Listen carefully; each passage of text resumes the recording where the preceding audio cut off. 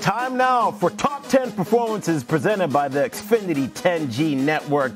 And we're going to show you the best players that we have from today, 1 to 10. But let's start off on the back half of the list from 10 to 6 with Carson Beck and J.J. McCarthy finishing it off for us.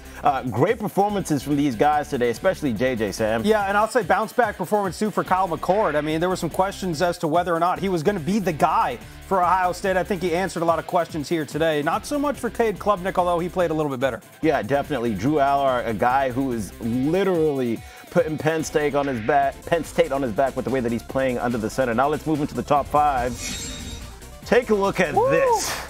Man, Tyler Van Dyke, 5 touchdowns on the day. And, of course, we got 2 Colorado Buffaloes in the top 5 yet again, the same way we had it last week. And then we got Sam Hartman and Marvin Harrison Jr. Let's start with Sam Hartman, though, Sam. He played really well today, and his numbers are next level when it comes down to the first couple of games that he's played for the Notre Dame Fighting Irish. I think Sam Hartman has kind of defined himself as the guy in a perfect fit for Notre Dame. I mean, he balled out today for the Fighting Irish. 45-24 win over NC State, delivered 286 passing yards, 4 tutties.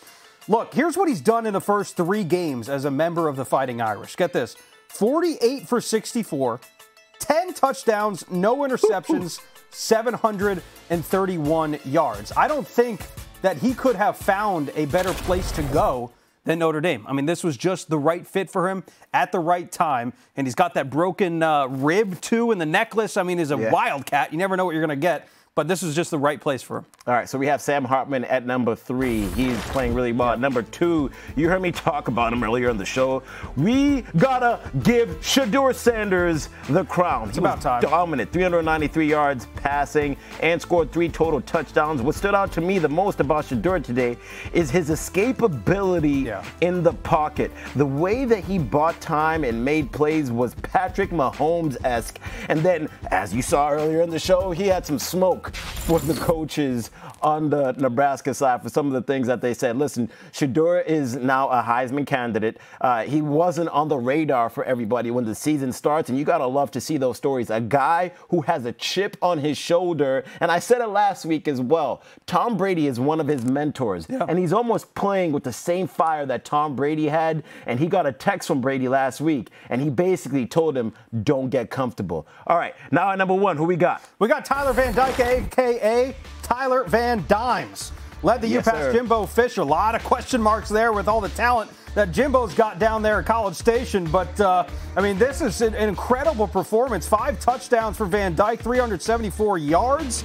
I'm sure we're going to be seeing them in the rankings very, very soon. And that was our top 10 performances presented by Xfinity 10G Network. Thank you for watching ESPN on YouTube. For live streaming sports and premium content, subscribe to ESPN+.